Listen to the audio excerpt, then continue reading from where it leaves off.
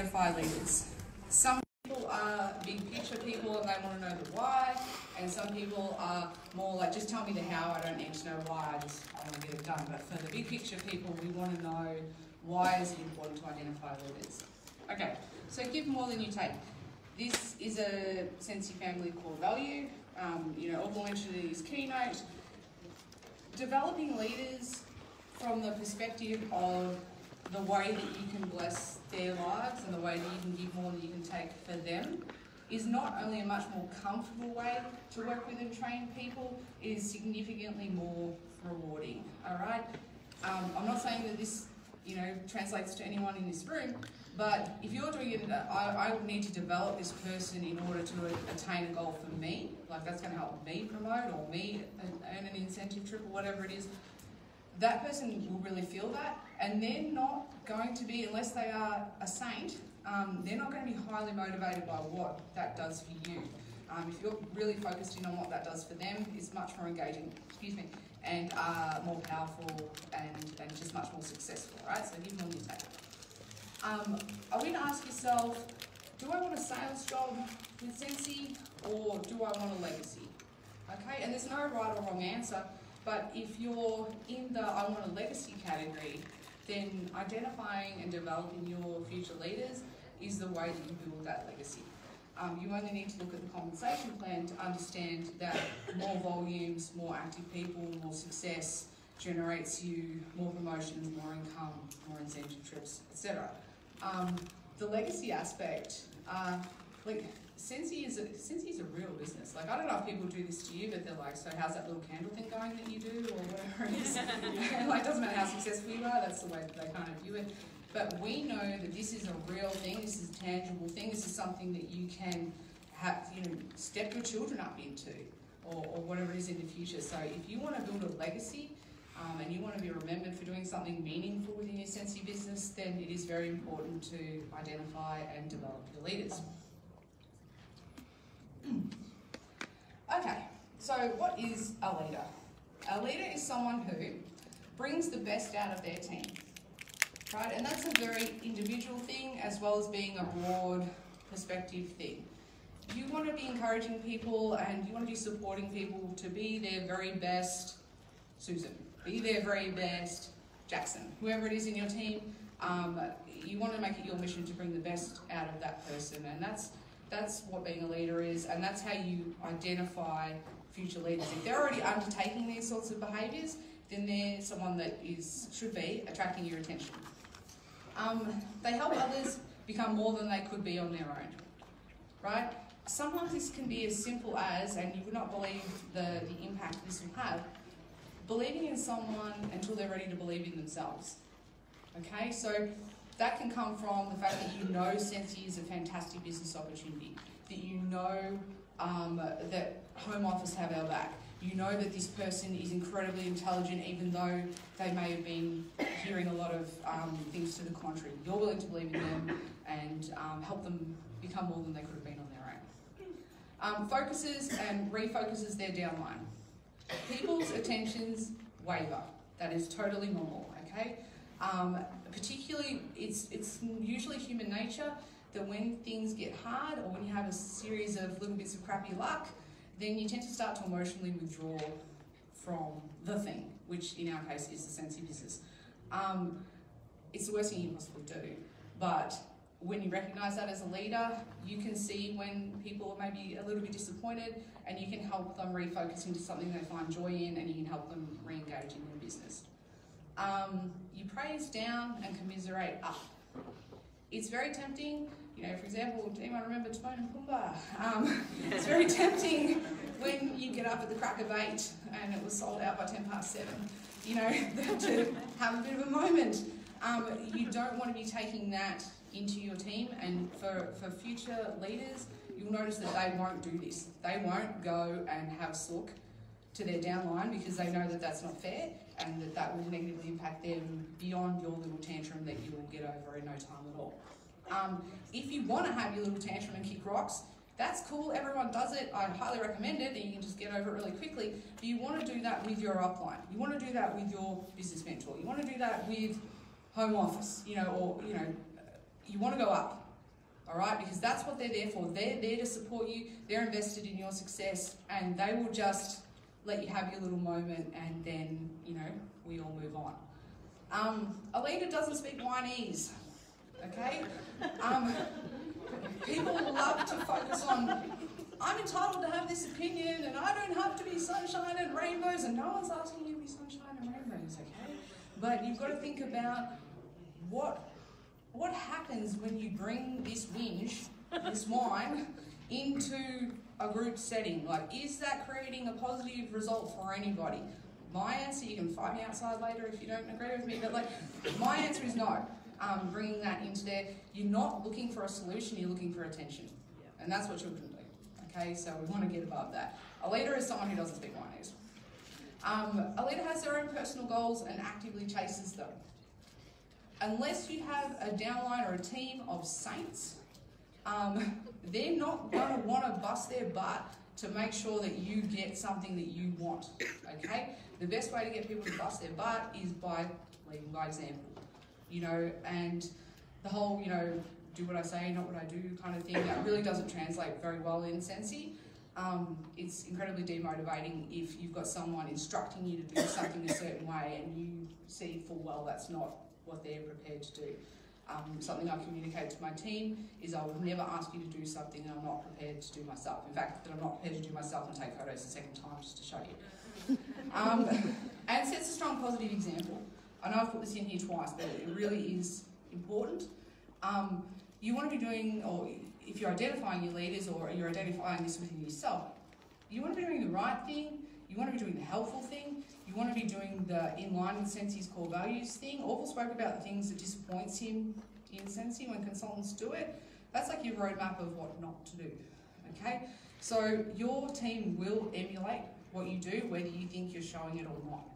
And you will see this when you start to run reports, which we'll talk about in a moment.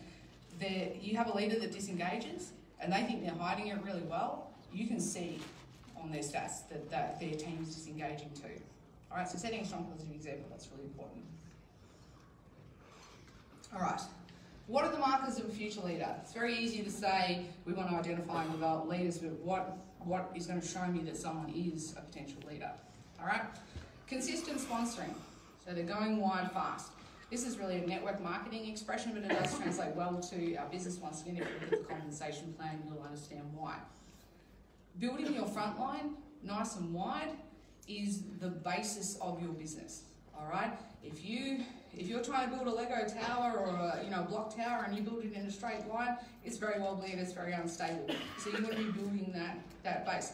There's also another reason you want to be doing that, in that when you're starting out, you're getting most of your leadership bonuses at any level from the performance of your front line. So that's what's rewarding you and compensating you financially for doing what you're doing as a leader.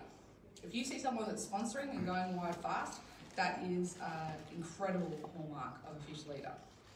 They'll have good to great frontline retention and promotion. They're frontline focused. So I presume you guys have been with me to Manly earlier today. She was doing the frontline focus. I'm sure she rocked it. She's an amazing presenter and amazing consultant and person. You want to look for people that have that frontline focus. They've got people that are coming in and at least some of the time doing something and sticking with it for a little while, because that's a hallmark of a good leader. They're helping people catch on and anchor into this business, and that's the recipe for success pretty much. Creating opportunities for skill building. And this is the flip side of go wide fast. You want to go wide fast, but you also want to train deep. And I don't mean you want to micromanage people down in your downline that have other great sponsors or great leaders or people who should be stepping up. You don't want to be stepping over the top of people that need space to grow. But you do want to be offering opportunities for people within your organisation to connect with you and learn from you. You don't know what's going to happen in between those people. This business is not always a business for everyone long term, and that's totally cool. If you have someone that may roll up to you once, twice, 3 times, you don't want to be a complete stranger with no credibility when that person reaches you. This one might make a few people a little bit angry or a little bit uncomfortable, but when you're looking at the markers of a future leader, it will be someone who's easily attaining a consistent 500 plus PRV monthly. Like, this is non-negotiable for a leader. This is non-negotiable if you want to get paid as a leader. It's just like breathing, okay? So when you see someone that's easily doing that, it's very straightforward to communicate to them, like, hey, you're already doing what would be earning you leadership bonuses if you had a few team members. Like, how cool, it's like money for jam, you know, this whole leadership bonuses thing. All right, so that's another hallmark. So I hope that's given you a little bit of insight. Right, how can I use reports to help me identify potential leaders? People are scared witless of the performance report. I don't know why. You can't break the workstation, and if you could, I would have done it. Get into those performance reports, have a click around and learn what they do. Make mock-up reports, pull data that might be a little bit old and just have a look at it. If you like to nerd out, you can take it out to Excel and you can do all sorts of amazing things with it, but the actual functionality of the workstation is actually really good. You want to be opening your leadership report. If you don't have directors promoted out underneath you yet, then your leadership report and your downline report are going to look exactly the same. But leadership report's a great place to start. You can sort data by clicking or tapping the category headers either on your phone or on your PC, which is really handy. So, for example, if you're looking at, okay, I want to see who's got great team wholesale volume, or who's doing big things in PRV, or who's sponsoring a lot of consultants, by getting that category header and tapping it, you've got to tap it twice, it'll sort it in, you know, descending order, and you can have a look, wow, that person is pulling off amazing TWV, they've recruited some rock stars, but they're not promoting because they're not putting in 500 PRV, like, easy fix. You know, if it's something as simple as that, it's an easy fix. And once people get that rush of promotion and that rush of stepping up and being a leader, then you'll find they'll start to gain that momentum on their own. Drill into downline to have a look at their individual team or downline. When you click on that person's name individually, it's a hyperlink in those reports. I hope I'm not overwhelming anyone. It's a blue clicky dot line, you know, letters. Click that and you'll see there's a button that says drill into downline. If you think I'm being a little bit silly about the fact that people are scared of these reports, I phoned consultant support one day and because my reports were misbehaving, and I said to them, listen, can you just see if you can emulate this on your end, or whether it's a problem with me? Can you just drill into this person's downline, please? And the consultant support representative said, I've always been too scared to touch that button. I didn't know what it was going to do. I'm like, no actual drill comes out, you know, like, it's all right, it'll be cool. But what the drill into downline does is it shows you just the people under them, so their frontline and subsequent, you know, recruits there. So you can really hone in on what's going on in, and I suck at making up names, what's going on in Kelly's team right now, and you can have a look at them in a easy to focus on kind of a way. Cool trick, on the computer, you can only do this on PC, so I'm sorry if you're really a mobile phone or tablet user, but on the PC, you can select multiple months by holding down the shift key and selecting from one to another. So say, for example, you want to see how someone's performed over a 12-month period, or over an incentive period, or whatever that may be. You can click from one month to the other, hold down the shift, you can click run report, and it will pull up the collective data over that time. Also very handy, especially for looking at who's consistently doing big things. The other thing with the drilling into downline, it has a little graph there, and you can manipulate various things like their TWV and their PRV, and actually, if you're a visual person, actually get a visual idea of what's going on. If you see someone that's been cruising along, and then all of a sudden they've like dropped off the edge, then you maybe going to want to say, hey, listen, what happened in July? Like, is there something going on that I can help you with and work with you on? And you can go from there and identify that before they leave. There's another expression, you know, the fastest road out of this business is paved with disappointment.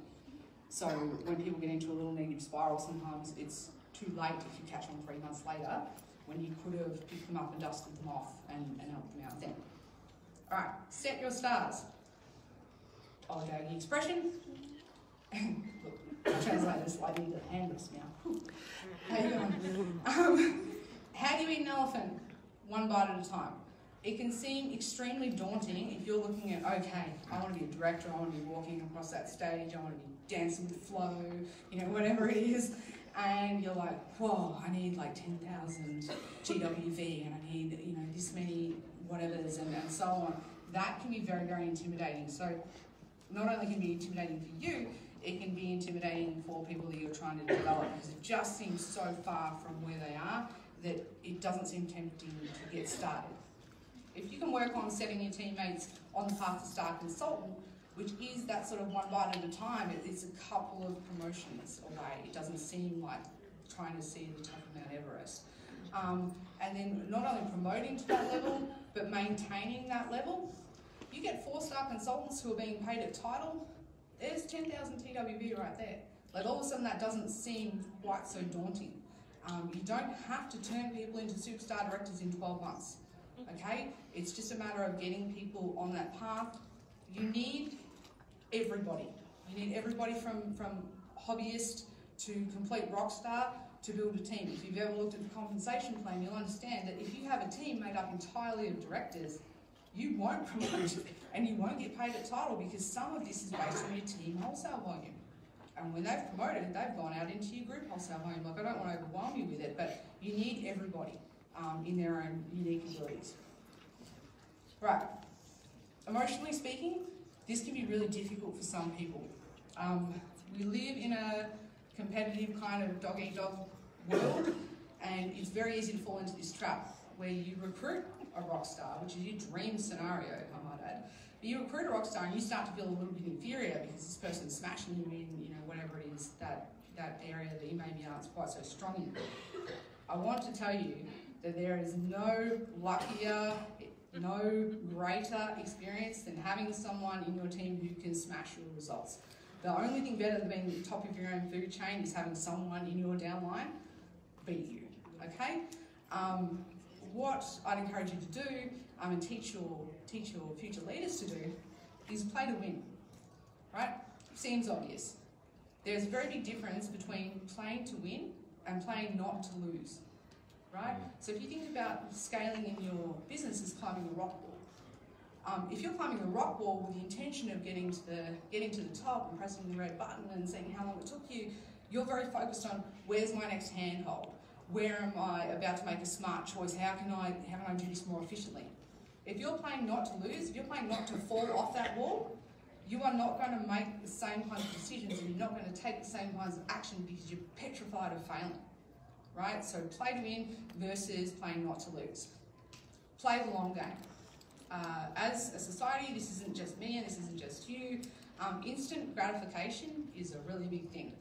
Pretty much since the microwave was invented, our patience has been on the decline. And if you haven't identified this in yourself, I noticed that my attention span significantly dropped as soon as you could rewind live television. I noticed that when I was watching a football match Queenslanders, that's AFL I'm talking about there, but watching a football match on TV, if I was on a channel that wasn't on Foxtel, I wasn't paying attention properly anymore because, I could rewind it, right? So our attention span's short, and we're looking for instant gratification. We want what feels good right now. That is not really the best strategy in your Scentsy business. I'm full of cliches today. I've had $1 for every cliche. But this really is a marathon, not a sprint. And if you've ever tried to do any kind of long distance run, if you go, all out, then you're a sad, crying, puffing mess, in the first 50 metres, and you're probably not going to make it to the end. So you want to be making decisions that are going to benefit you long term. You don't want to be going all out and then collapsing, because that's very difficult for your team to navigate when you're hot and cold. For example, we don't naturally trust people who are hot and cold. It's very difficult for you to navigate, your customers to navigate. So if you can teach your team to be willing to play the long game, and you teach yourself to be willing to play the long game, you'll be in a much more strong position. Look at the trickle-down effect.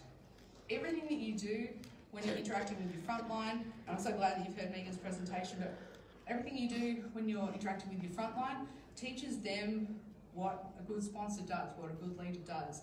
So if you're seeing someone who is having that roll-down effect, then they're definitely someone that you want to be, bringing out and showing them just the power that they have, the power of influence. Same thing with probably very nicely, and which is something sometimes I struggle with. I do have fluffy duck friends who I run my words by sometimes and ask them to get the grump out of it for me, but if you have someone who is maybe whinging or maybe being a bit lazy or cutting a few corners or getting in that grey area of compliance, that will also have a trickle-down effect.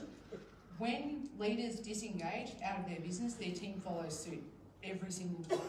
It shows up like the proverbial on your reports. You'll see it time and time again, so you understand the power of the trickle-down effect. Another thing I might add, when we are building relationships, and I don't mean stepping over strong sponsors or future strong sponsors, but when you work with someone that might be a couple of levels down from you in the business and you get them going really powerfully, then their sponsor is like, oh wow, if I just pull my finger out a little bit more, I can promote or I can earn this incentive. And then their sponsor's like, holy cannoli. If Faith come down here specifically to tell me not to swear. They're like, holy cannoli, I can promote, and that's when you're starting to build a powerful business and your leaders are doing the same. The sincerity test. Okay, you want to have a checks and balances system because you can't pour your heart and soul into everybody. You might maintain it for a little while when you have a smallish organisation or smallish frontline. You can't do it forever because word to the wise, what happens is you eventually burn yourself out, you end up in health crisis and you have chronic fatigue. Oh no, wait, that's just my story. But I would like to cut you past that if I possibly could by giving you a tool and something you can pass on to your downline as well in how to identify who not deserves your time and energy but warrants your time and energy. You can ask them, how do you feel about this business? And I mean, if they flinch when you say business, that might give you an idea. But if they give you an answer along the lines of, well, I'll try, you know, chances are they're a temporary consultant, which, once again, is not a bad thing. This is, sometimes people are in this business for a reason, sometimes they're in it for a season, and sometimes they're in it for a lifetime, which is awesome.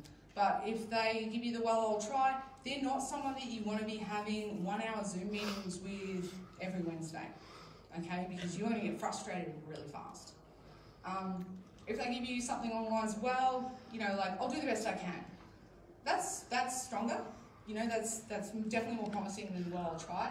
I hate the word try, and I do my absolute best not to use it in my own vernacular because try is not do, you know, and hey, for the Star Wars fans, anyone who was really excited to see that we partner with Star Wars, you know, Yoda quote, do or do not, there is no try.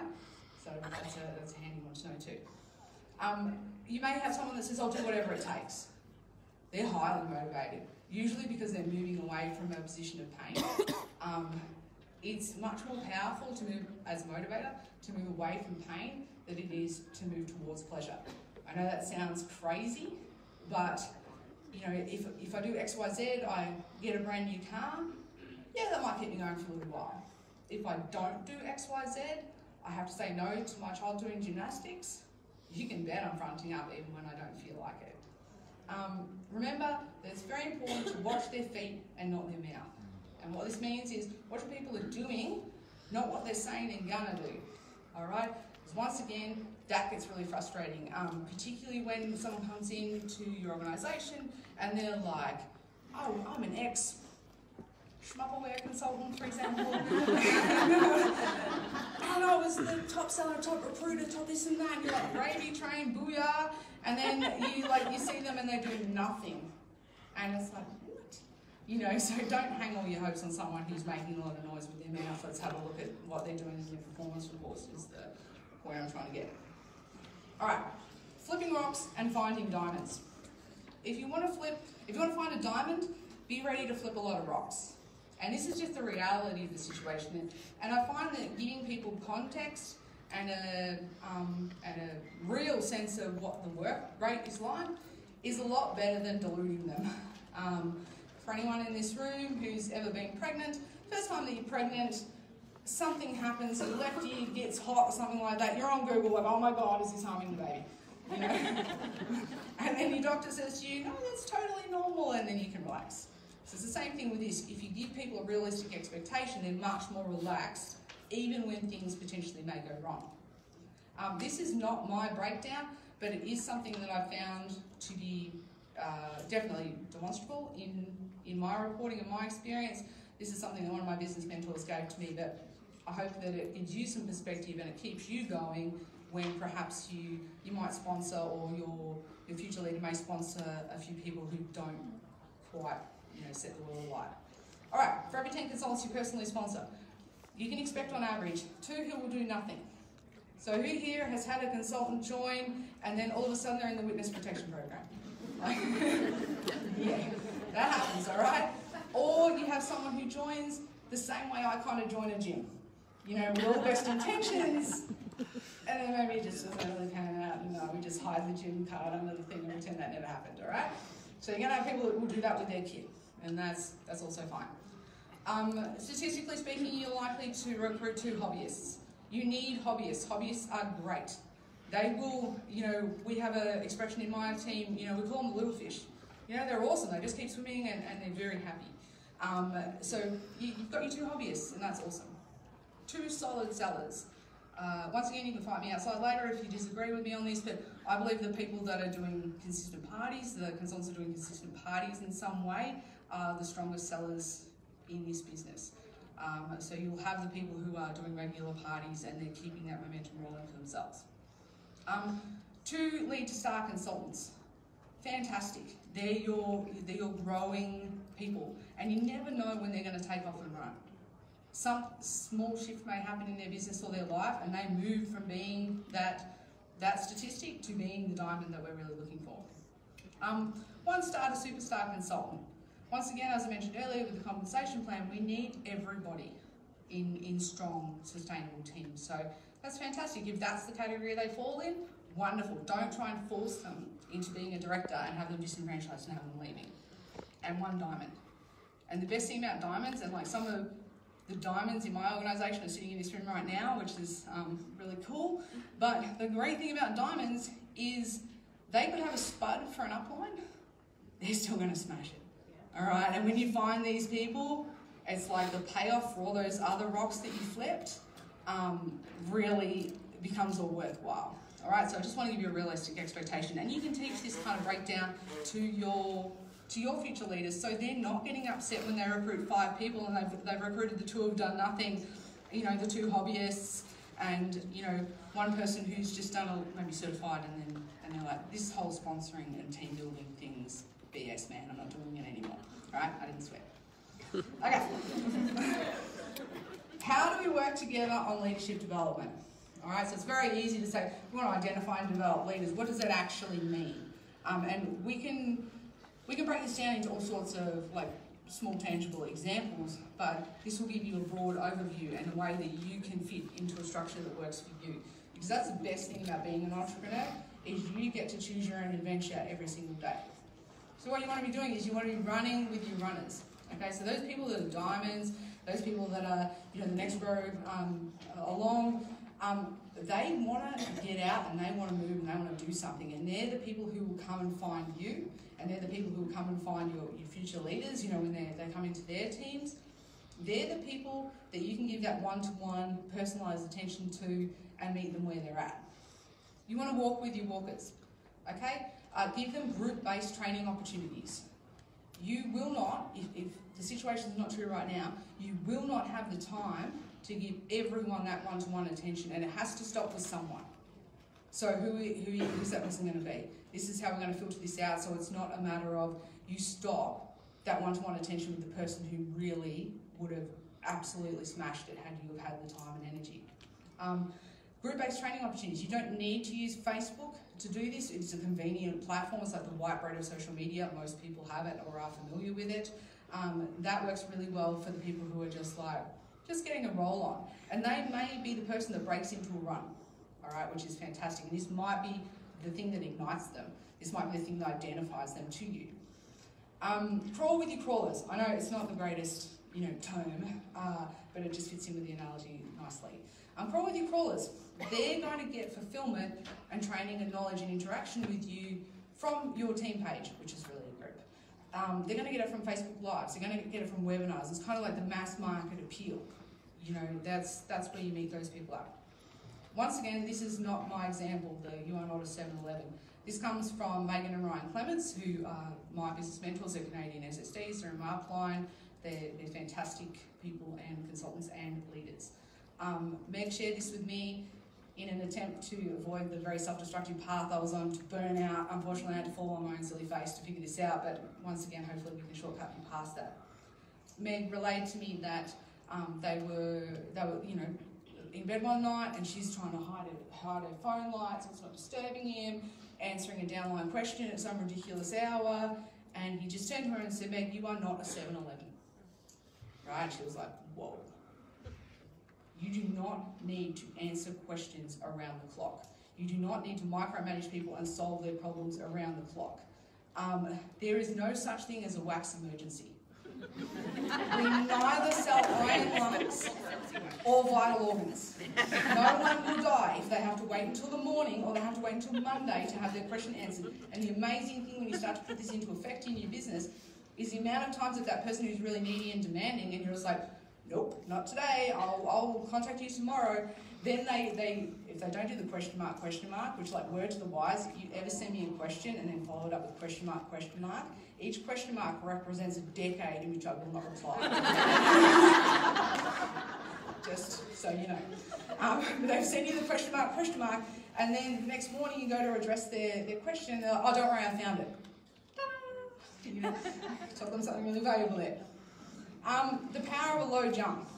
This is another little life hack. I'm giving away all my trade, secrets of the trade to my downline. There's probably people in here going, damn it, she does that to me. But this is what a low jump is. When someone asks for your help or support or training or guidance, then what you want to do is you want to let them know in a reasonable hour that you have acknowledged their question, and you want to give them a small task that will build them towards either getting your support or getting closer to the answer before you go all in on helping them. And this will help you avoid a lot of frustration and heartache. So for example, it may be, I want to learn more about Facebook parties. Okay, tell me everything you know on Facebook parties. If you like the CMAC I once was, you start like information bombing them on Facebook parties and give them 20 minutes of your time teaching them all about Facebook parties, and they never run a Facebook party in their life. All right, then you get really frustrated. So what I will do, usually when someone asks me for help, is I'll say, right, that's great. If you could just message me tomorrow morning at 10 o'clock, message me your phone number, I'll call you, and we'll go over that. Or if you could just email me, because like this is legit, I'm like Dory the fish, okay? As soon as something escapes out of my attention, it is gone. So if you just email me with that request, I will get back to you at this time. If they can't be aided sending you an email, or they can't remember to contact you at 10 o'clock tomorrow morning, you're wasting your time and your energy in helping them because they're not going to execute on it. So save yourself heartache. And that's it.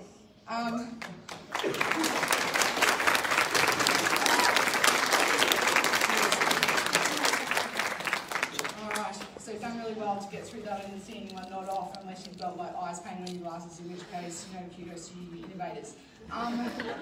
If you have any questions, now's the time to ask. If you want to revisit a slide, because I went past it like sounding like a hummingbird with my really fast talking when I get excited. But if you have a question, now's the time to ask. Other than that, we'll just like be rebellious and break. It's early.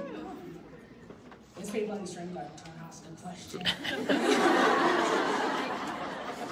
No, that looks like it's it, guys. Thank you so much for your time and your attention. I really appreciate it.